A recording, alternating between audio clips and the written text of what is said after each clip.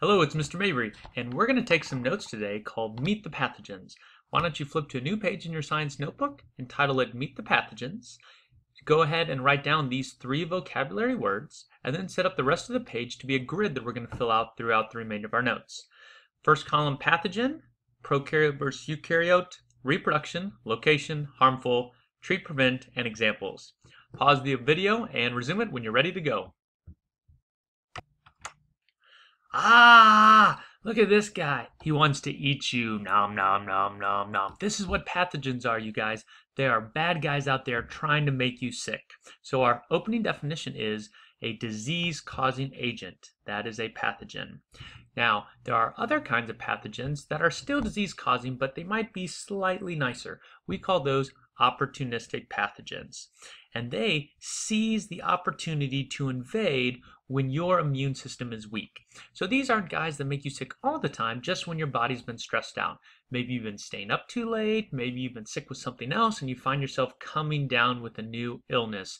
That's because of an opportunistic pathogen. And finally, we're going to talk about some vectors. Vectors are animals that often carry pathogens to you. Like, for instance, you may have heard rats have carried the bubonic plague, mosquitoes carry malaria. There's a lot of little critters out there that help these pathogens do their job. So let's go ahead and meet one of them. Ta-da! Bacteria. This slide's going to help us fill out the whole first row for bacteria except for the examples. So bacteria, we're going to write down they are P for prokaryote. You can abbreviate asexual for how they reproduce. As you guys know, they tend to live everywhere. And because they live everywhere, sometimes it's good that we have bacteria and sometimes it's bad. Like, for instance, it's good to have bacteria in our intestine. It helps us digest food. And though it's good that we have bacteria in our feces because it helps other parts in our body, it is not good if that bacteria gets back inside of us. And in the same way, our skin has both good and bad bacteria. The good bacteria just do their thing and chill out on your skin, and they sort of keep the bad bacteria from moving into the neighborhood. But sometimes bad bacteria does move in, and you're going to see what your skin looks like when you do get some bad bacteria that move in.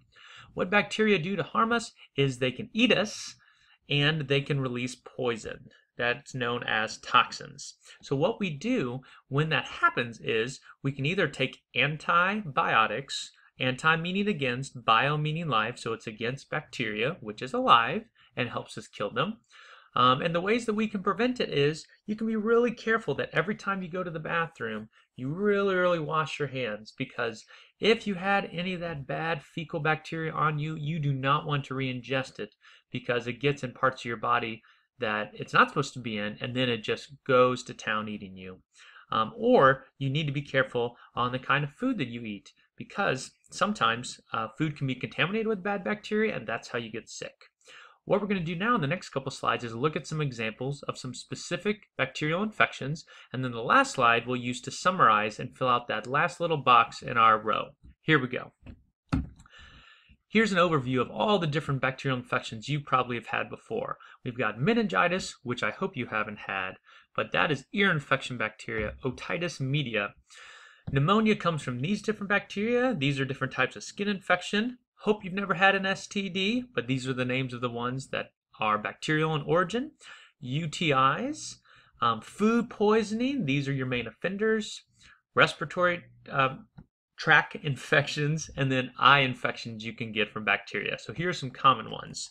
Some of the best stories, though, I like to tell start with Vibrio cholera.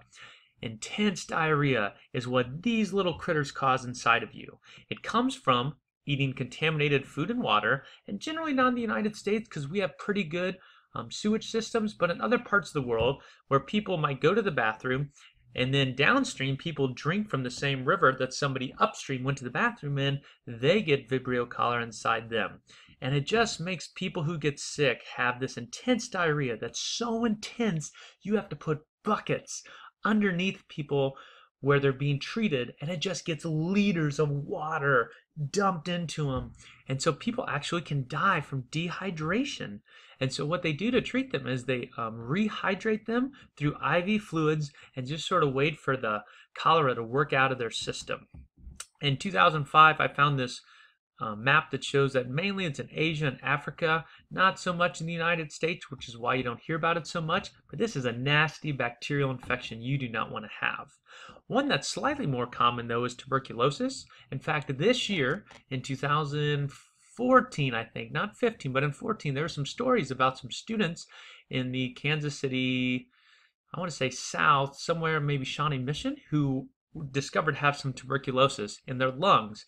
And the reason why most people don't know if they have tuberculosis or not is because it can be dormant for years.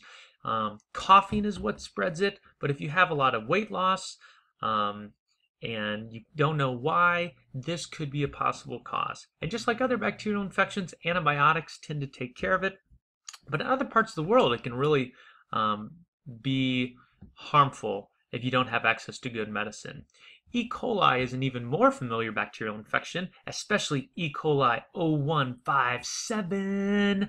This bacterial strain causes food poisoning and diarrhea. You may have had some. There's been all sorts of stories in the news almost every year of different types of beef products or vegetables.